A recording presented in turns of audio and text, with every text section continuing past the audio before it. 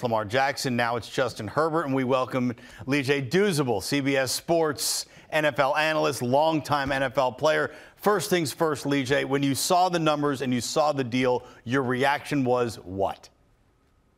So excited for my man Jay Herbo, Justin Herbert. I mean, Russ, if you were to put a picture in the dictionary about what a quarterback potentially looks like, a prototypical quarterback, there would be a picture of Justin Herbert. I mean, 6'6", 240 pounds, and a right arm that was blessed by God. I mean, no quarterback in NFL history has thrown for more passing yards in their first 3 seasons than Justin Herbert. And he's number 2 on the all-time list in the first 3 seasons on throwing touchdowns behind the great Dan Marino. You're talking about a guy that is so gutsy, plays with so much grit. Let's take it back to last season. In week 2 versus Chiefs, he ends up getting hit in his midsection, right? Has the rib cartilage fracture and guts it through and helps lead the Chargers to the playoffs without his starting left tackle, who was a Pro Bowler, without his starting receiver, Keenan Allen, for most of the season, who's a Pro Bowler, without his big, tall receiver on the outside, Mike Williams, who has Pro Bowl potential.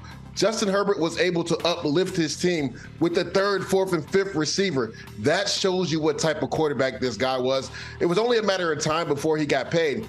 And Russ, this guy's only 25 years old, so the best is still yet to come for Justin Herbert. And Justin Herbert, as you mentioned, has put up monster numbers in his first 3 seasons in the league, yet the Chargers are still a 500 team since he's been the starter. They haven't won a playoff game, 0-for-1 in playoff games.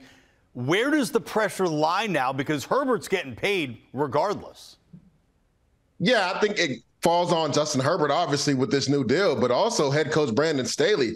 I mean, everybody knows he's an aggressive coach, likes to go for it a lot of times on 4th down. He's an analytic-based guy. Instead of kicking field goals, he'll go for it on 4th down. And last year, at times, I felt like they kind of handcuffed Justin Herbert. I mean, with their offensive coordinator, Joe Lombardi, he was dinking and dunking, not really able to throw the ball down the field.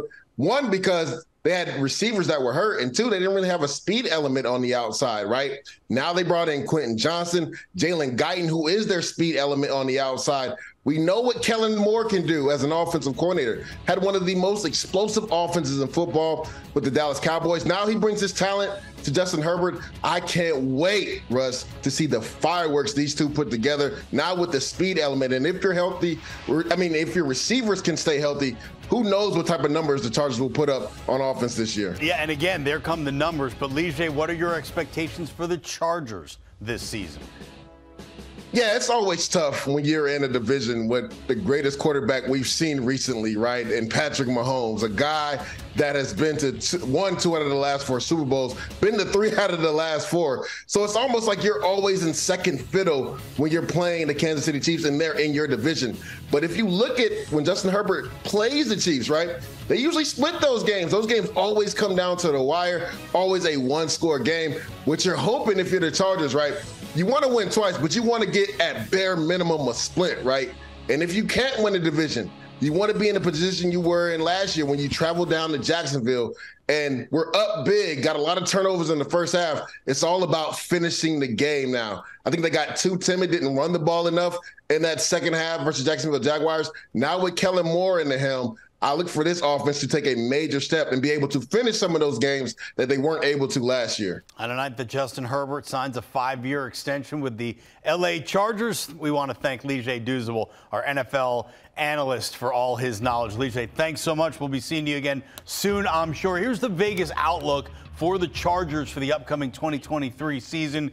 Their total is set at 9.5 going in. They're plus 340 to win the division, plus 1,300 to win the conference, and plus 2,500 to win the whole thing.